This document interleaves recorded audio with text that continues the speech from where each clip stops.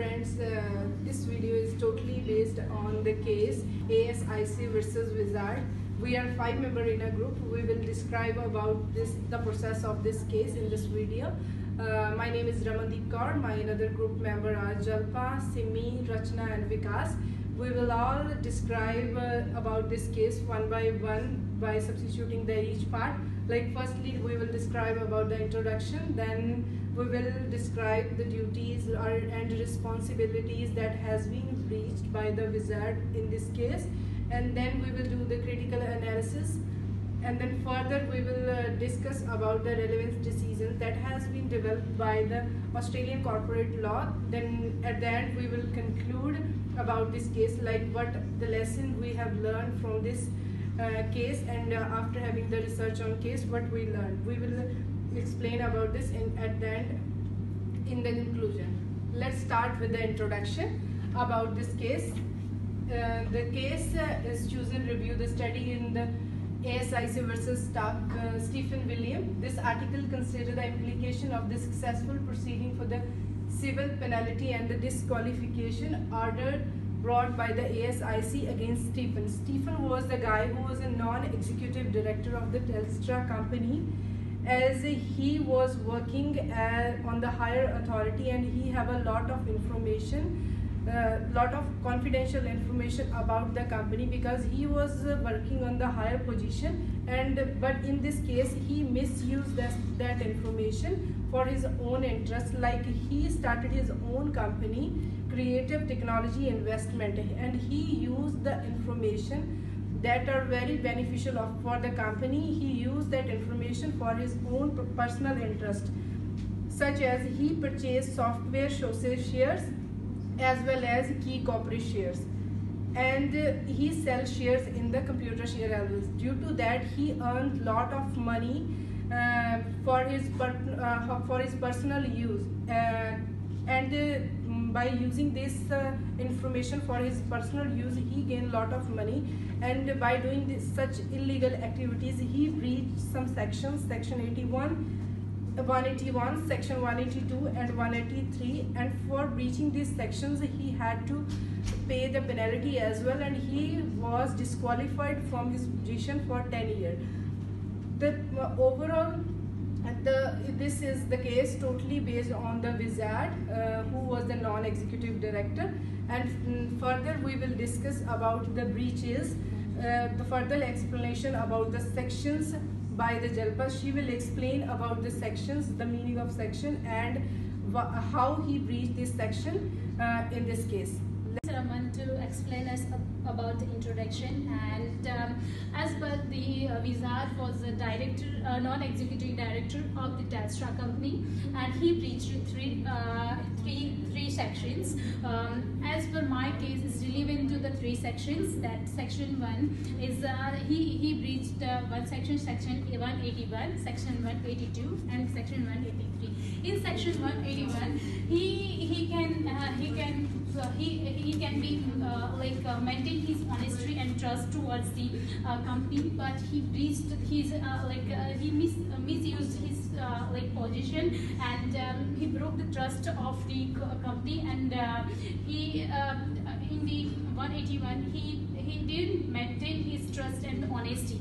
In section 183, he can maintain his he has a proper authority to have information, and he misuses this information and shared this information to the third party, and in section 183 he misuses that information, and in section 182 he has a lot of responsibility and authority, and he can maintain his position, but he misused his position as well.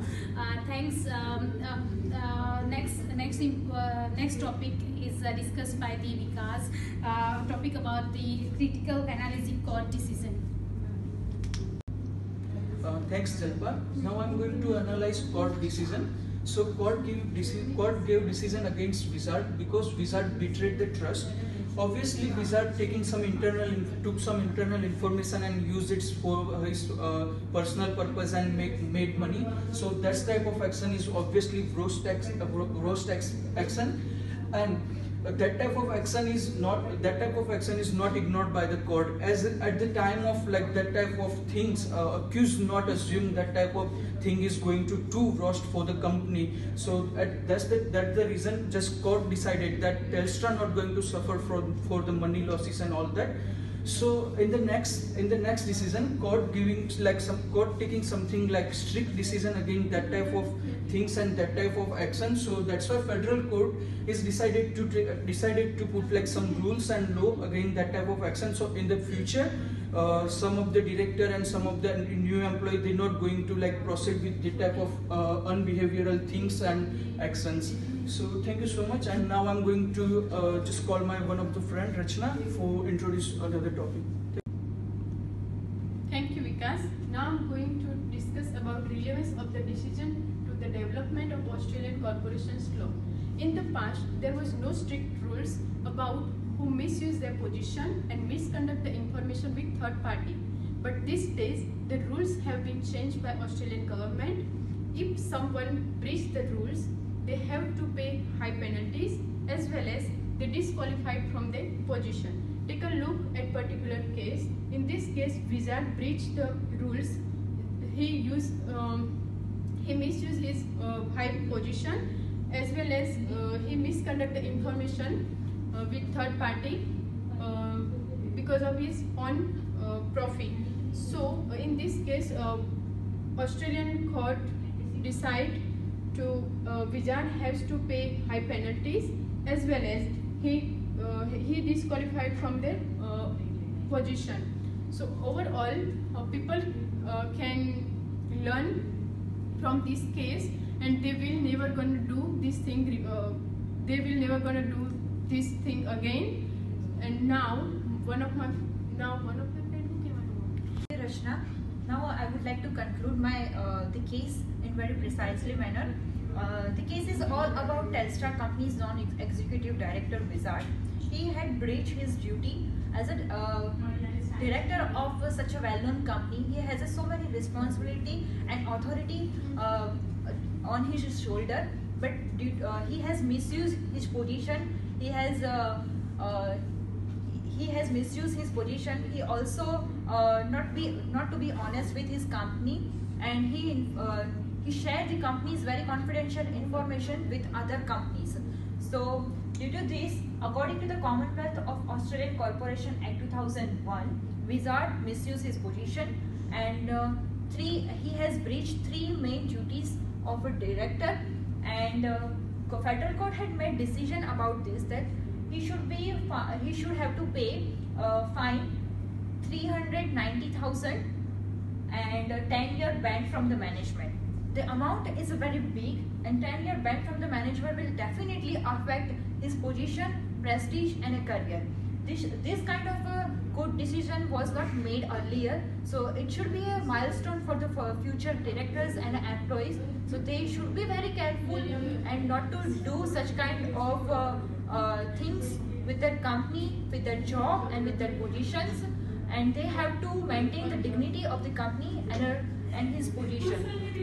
Thank you.